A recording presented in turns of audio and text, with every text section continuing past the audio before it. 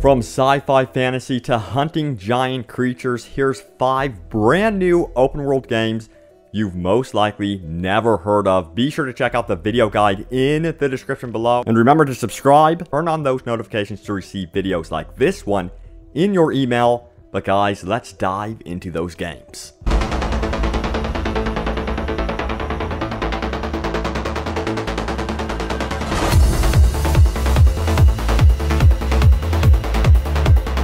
So Freeman Star Edge is our first open world game we are looking at, and has recently been greenlit on Steam and will feature several different planets that are open world in futuristic environments.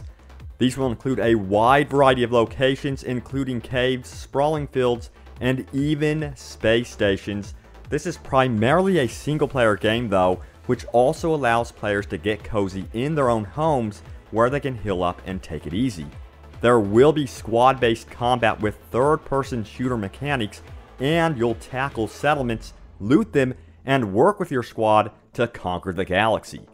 And customization is also crucial to the experience, as you can equip both yourself and your squad with new weapons and gear plus scavenge resources. Now, a demo is planned for around February-March of 2017, and September through October will see the full release of the game to PC.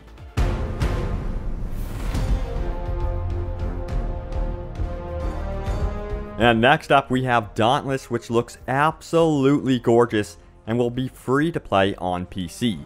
If you like Monster Hunter, then you may want to pay attention. Players will be roaming a majestic open world with their friends or random players. Yes, this is a proper MMO. You'll also be taking on huge creatures to reclaim your land while gaining new weapons and gear along the way. There is a beta planned for the future, so go ahead and sign up by following the link down in the description below, but this one looks very promising. Guys, check it out. Stay tuned for updates. It plans to release sometime in 2017.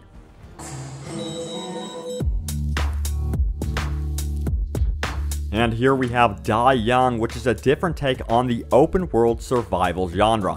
In this game, you are kidnapped but don't know why. In fact, you awakened buried alive and must struggle to survive your ordeal by staying hydrated, finding food, scavenging for weapons and items, and more. You'll be exploring an island full of ancient ruins, creepy mines, and caves. This game is about escaping and surviving, which is the ultimate end goal of the game. Die Young will be out sometime in 2017 on PC.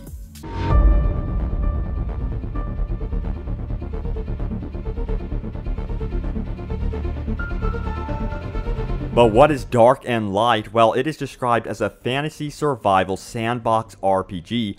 Players will be facing off against dragons and other large creatures in a huge open world featuring castles, settlements, and more. And boy, does it look quite impressive. You could trade with other players and NPCs and explore this beautiful open world with other players to seek out better crafting materials to create better equipment and other items. Dark and Light will be available on PC sometime in 2017. Now, Holdfast isn't exactly being described as an open world game, but it takes place on huge battlefields which span both sea and land, so I definitely thought it was worth mentioning here. It is going to be a multiplayer competitive game, but players will join one of several powerful nations during the Napoleonic era in a class-based game. Choose your role between an officer, sailor, surgeon, line infantryman, or captain. I've always wanted a game set in this era, by the way, and I'm curious to see how it will pan out. In fact, I would love to see a TV series set in this era. But guys, stay tuned for updates and check out their website for more details. It will be releasing on PC sometime in 2017. Thanks guys so much for watching. I hope you enjoyed the video. If you did, hit that like button. And if you are new to open world games, go ahead and hit subscribe. Don't forget to turn on notifications to receive videos like this one in your email so you never miss another update about such games like Red Dead Redemption 2, Ghost Recon Wildlands, and so many other awesome upcoming open world games, including any news about GTA 6. Thanks guys for watching, and I will see you in the open world.